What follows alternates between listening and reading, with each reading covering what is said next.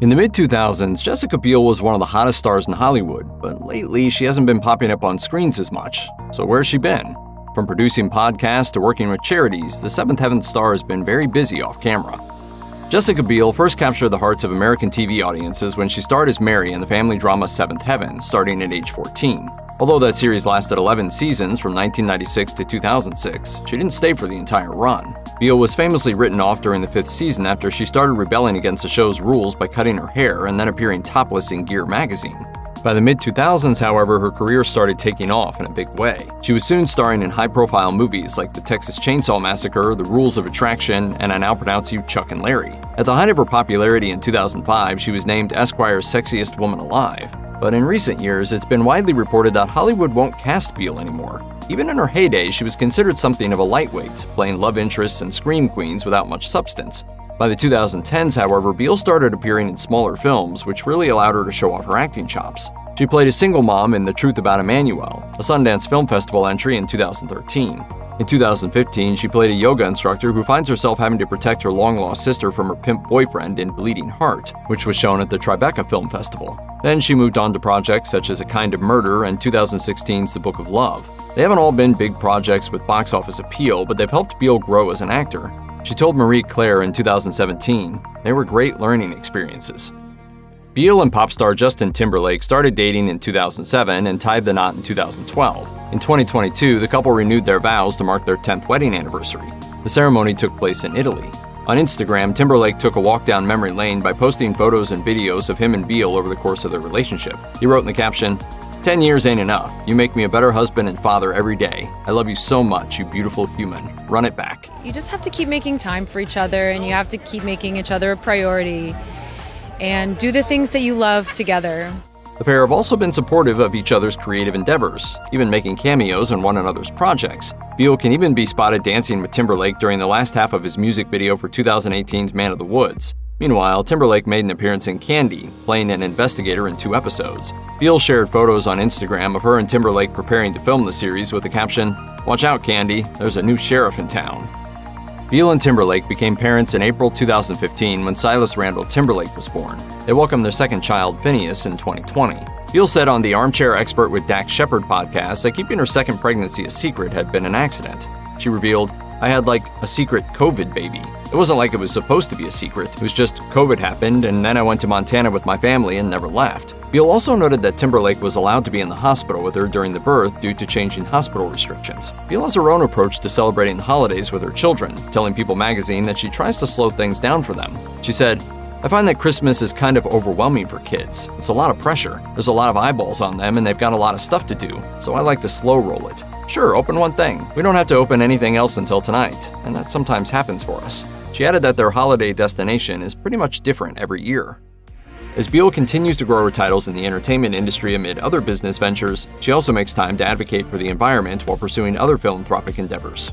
In January 2010, she joined a group of celebrities as they climbed Mount Kilimanjaro for the Summit on the Summit. That was so hard. The goal of the climb was to bring attention to global water shortages, particularly those in Ethiopia, and raise money for charities supporting clean water infrastructure. The group visited a refugee camp in Ethiopia, seeing firsthand how the shortage has affected people who have been forcibly displaced. Biel told the UN Refugee Agency, "I'm really taken by the resilience of the Somali refugees. I want to ensure that all those kids I met in the camp school continue to get clean water." In 2012, Biel was recognized for her charity work, receiving an award at the Variety Power of Women luncheon. She's also one of the many big names who participated in the 2023 Stand Up to Cancer special. Back in mid-2016, Jessica Biel and some investors put together a restaurant concept designed to appeal to busy upper-class moms in Los Angeles. Oh Fudge was part eatery, part nursery. The restaurant had dedicated au pairs available by the hour for younger children so that parents were free to have a meal out. It seemed like a great idea until the reviews started coming in. Some Yelpers said that the kids' area was dirty and unmaintained, and the food was overpriced and mediocre. In a January 2017 interview with Jimmy Kimmel, the actor said that the business was doing well, but went on to add, "Honestly, the restaurant business is way harder than being a producer. We're not making money." As it turns out, making no money is not a sustainable business model. By 2018, the restaurant had closed. In a July 15th Instagram post, Oh Fudge stated, "Today is our last day of regular business hours at Oh Fudge the restaurant. Thanks for all the support." increasing conversation surrounding women's reproductive health. That's the goal of the video series If You Don't Tell Them, Then Who Will, launched by Biel and Sandra Pelletier, founding CEO of Woman Care Global. Biel told Good Morning America that she didn't know about all the changes that her body would undergo during pregnancy, and recalled receiving little information about women's health while attending middle school health class. We don't want women's reproductive health issues to be hidden under stigma or taboos anymore. In an interview with Glamour, Biel said she started thinking about a lot of questions when she stopped birth control 2 years before giving birth to her first child. She told the outlet, "I've been on the pill for so long, how hard will it be to get pregnant? Suddenly, I realized I really didn't know what's going on inside my body. It was shocking." Biel started gaining producing credits with 2008's Hole in the Paper Sky, a short film about the friendship between a math genius and a dog. This project would plant the seed for Iron Ocean Productions, a production company built by Biel and Michelle Purple, whose husband directed Hole in the Paper Sky. Biel told the Washington Post that Purple encouraged her to try her hand at other parts of the filmmaking process while working on that project. She said, "I did a lot of things behind the camera. I pushed a dolly. I did craft service." Biel and Purple first worked together on the set of 2005's Stealth, which Purple produced and Biel starred in. They started producing projects under Iron Ocean in the mid-2000s, bringing projects like The Book of Love and the TV series The Sinner to life.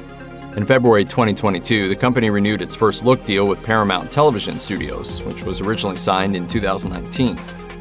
Biel has been bringing 1990s and 2000s nostalgia to the small screen with the popular anthology series Cruel Summer, which adds another executive producer credit to her long list of projects. Season 1 begins in 1993 with the disappearance of Kate Wallace, who was later rescued. Fellow teenager Jeanette Turner then finds herself in the middle of the case as Kate accuses her of witnessing her abduction and not reporting it. Season 2 takes place in 1999 and 2000, following the friendship between Isabella LaRue and Megan Landry, which begins to crumble following the murder of mutual crush Luke Chambers. The 1990s and 2000s were big decades for Biel's career, and she told The Hollywood Reporter that working on this series brought back memories of her youth.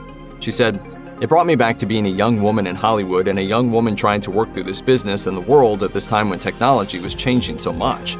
Fashion and music and everything. I think at the time, we didn't realize how cool it was." Sadie Stanley, who plays Megan Landry in Cruel Summer, called Biel a Y2K icon. Seeing that it was going to be set in Y2K, I was like, bet, perfect, amazing, can't wait. She went on to add that Biel's work is giving young women the opportunity to play complex characters. Biel continues to make an impression on the small screen, appearing on popular streaming services and high-profile series. In 2016, she started playing an animated version of herself on Netflix's BoJack Horseman.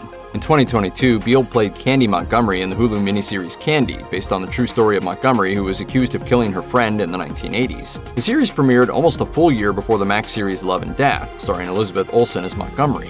Olsen told the Wall Street Journal that she and Biel bonded over their shows, saying, "It actually was something that connected us. I was terrified at first of having the same show seemingly come out around the same time, and she really made that feel like not such a big deal."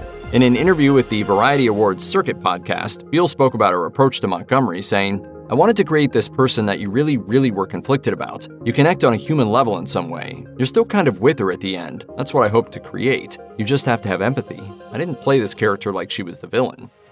Biel is using social media to show the world her personal adventures, turning herself into a celebrity to watch on platforms like Instagram. The actor recently made headlines with a Pilates workout that featured an appearance by Timberlake. The workout clip posted in August 2023 begins with the actor doing floor exercises before Timberlake's foot appears on camera, gently testing out her abs of steel. She's also shared behind-the-scenes moments from some of her biggest projects, posted photos of her and her husband dressed up for Halloween, and shared plenty of big life moments, including anniversaries, birthday messages, and Father's Day tributes. She's also using social media to throw back to some of her most well-known roles, including photos and videos of her playing Mary Camden on Seventh Heaven. That included a clip that she shared in June 2023 of Mary talking to her sister Lucy and her mom Annie.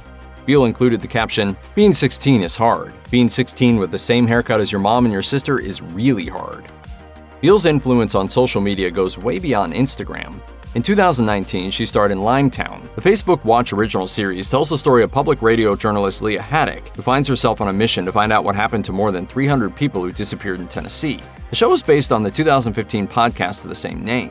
Biel served as an executive producer on the series. The events chronicled by the podcast are pure fiction, a fact that surprised the actor. She told Variety, "I just thought I missed it because our world is so insane that anything is possible really, right? It was definitely a swift learning curve of, okay, this is not real, but it's so fascinating. Zach Akers and Skip Bronke, who co-created the Limetown podcast, told The Hollywood Reporter that the show's core team dedicated 2 weeks to developing the character of Leah with Biel and the producers. Bronke said, "The insights that Jess brought to the table made Leah so much more real and grounded and interesting." And we went through every line of every script, all 10 episodes, and just, created Leah. Akers added that the way Leah's story is experienced and how her character is portrayed are the biggest differences between the podcast and the TV series. Despite the podcast's success, the TV series was canceled by Facebook Watch in 2020 as the social media giant worked to scale back its scripted series offerings. Since Limetown, Biel has dived into the world of podcasts herself, executive producing The Lost Olympians. The podcast tells the story of swimmer Leslie Cairns, who was making a name for herself in the sport at just 12 years old in 1971, but her hopes of competing in the Olympics were dashed due to restrictions for those classified as colored under the apartheid regime. The 4-part series was made exclusively for Audible and was a collaboration between Iron Ocean Productions and Attention, a creative media company. In a December 2021 update released by Attention, Biel said, "We are excited to continue creating female-driven content and to launch Iron Ocean into the podcast world with this incredible story." The series was released in full on July 27, 2023, and features Leslie Cairns Falk as well as her brother Patrick Cairns, who also has an athletic background competing in track and field. In 2017, Biel played Cora Tanetti in Season 1 of The Sinner on the USA Network. Based on the novel written by Petra Hamzafar, the series follows Detective Harry Ambrose as he investigates murders while taking a deeper look at the suspects. The first season focuses on Cora, who kills a man at the beach, not knowing why she did it. While Biel only appears on camera during Season 1, she served as an executive producer on all 4 seasons of the show.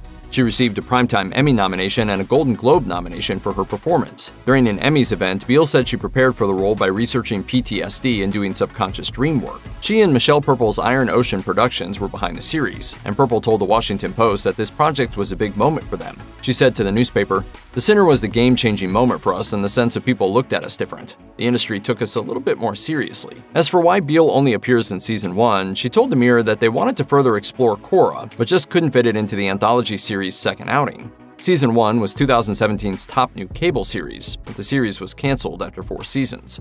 The cancellation came as the USA Network started to step away from scripted series, but creator and executive producer Derek Simons noted that they had always planned for just 4 seasons.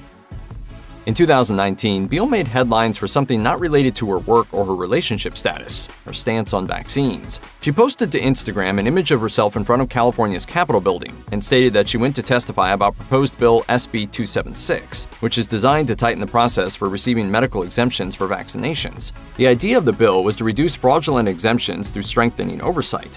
However, Biel said in the Instagram post that while she supports children getting vaccinations, her friends had a child with a medical condition that warrants an exemption to the rule. She wrote in the post, "That's why I spoke to legislators and argued against this bill. Not because I don't believe in vaccinations, but because I believe in giving doctors and the families they treat the ability to decide what's best for their patients and the ability to provide that treatment." What you have to do for your kid, it's an amazing responsibility and the biggest joy. As part of her stance, she allowed herself to be photographed with anti-vaccination activist Robert F. Kennedy Jr., which raised many eyebrows. However, her foray into politics did not yield the results she wished, as Governor Gavin Newsom signed the bill into law a few months later. While Biel continues to act and run her own production company, she is also working to grow another business with families in mind. KinderFarms was co-founded by Biel and entrepreneur Jeremy Adams. The business focuses on offering over-the-counter wellness products that contain plant-based ingredients. Items include electrolyte drinks, plant-based protein drinks, and various medicines, including those that target congestion and fever.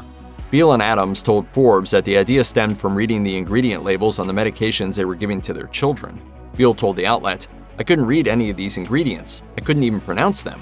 The actor then added that her company is meant to give families another option, working to take unnecessary artificial ingredients out of children's medicine with the release of the Kinder Med line in 2022.